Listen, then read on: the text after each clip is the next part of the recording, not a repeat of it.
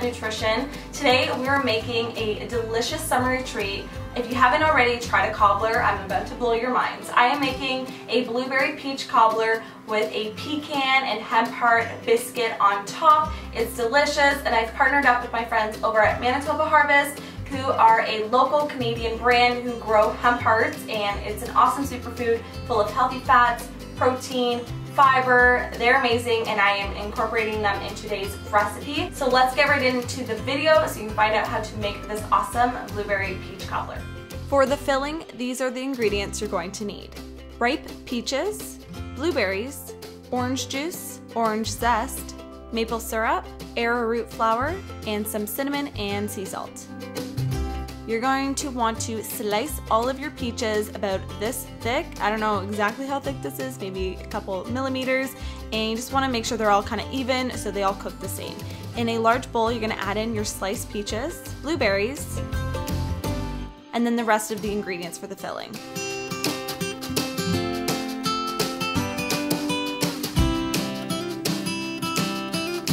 And then you're just going to give it a stir with a spatula. You just want to be careful not to squash your fruit because they are very ripe and delicate, so just try to fold in all the ingredients until everything is well combined. And then just set aside. Now for our hemp and pecan biscuit topping, these are the ingredients you're going to need: soy milk, light spelt flour, quick oats, Manitoba Harvest hemp hearts, pecans, coconut sugar, coconut oil, make sure it's chilled, apple cider vinegar, and some cinnamon, baking soda, baking powder, and sea salt. You're first going to take your apple cider vinegar and mix that with your soy milk, and this is just going to create a dairy-free buttermilk. It's going to thicken up and just work really well in this recipe. So just stir that and set that aside in the fridge for about 15 minutes. In a large bowl, we're going to add in all of our dry ingredients together. Give it a quick mix. And then take that coconut oil that's been chilling in the fridge, make sure to kind of quickly cube it up like I've done here, almost like a crumble, and crumble it over your dry mixture, and this is gonna give you that pastry effect when it cooks in the oven. And then you'll want to take either a fork or one of these handheld pastry mixers. This is a really handy gadget. I'll have a link down below for one, and you just want to start mixing together the cold coconut oil with the dry ingredients until you kind of form a crumble mixture. And then slowly add in your dairy-free buttermilk mixture that we made with the soy milk and apple cider vinegar, and just slowly pour that in until it starts to come together and form a dough.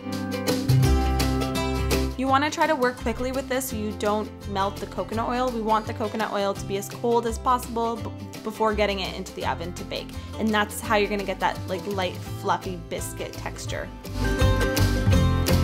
You can go ahead and then use your hands just to kind of combine everything together into a ball. Once again, try not to handle it too much so you don't melt the coconut oil. If your dough is still a bit sticky, feel free to add in a little bit more of the light spelt flour until it's not that sticky. If you're not going to use your biscuit dough right away, then make sure you wrap it in saran wrap and refrigerate it. But if you are using it right away, then you can go ahead and start topping your blueberry peach cobbler with the biscuit topping. I'm pouring my filling into this cast iron pan here. You can use a baking tray or a casserole dish, whatever you like, and anything that can really go into the oven. So get all your filling in there. Make sure just to spread the top evenly with the back of a spatula. And then you can start tearing off chunks of your biscuit dough and placing them all over top of your blueberry peach filling until you've covered most of it. Totally optional, you can also just dust on some more coconut sugar on top for some extra sweetness. And then I'm also sprinkling on some more Manitoba Harvest hemp hearts. Bake this in the oven until nice and golden brown. All the directions and instructions will be over on my blog, healthnutnutrition.ca, so be sure to get the full recipe there and share it with a friend who you want to enjoy this delicious cobbler with.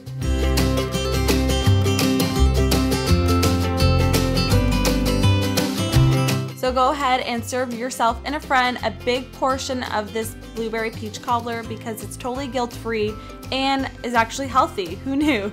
I love to serve mine with a big scoop of some coconut milk ice cream or yogurt and just enjoy it, like I said, straight out of the oven. I love it.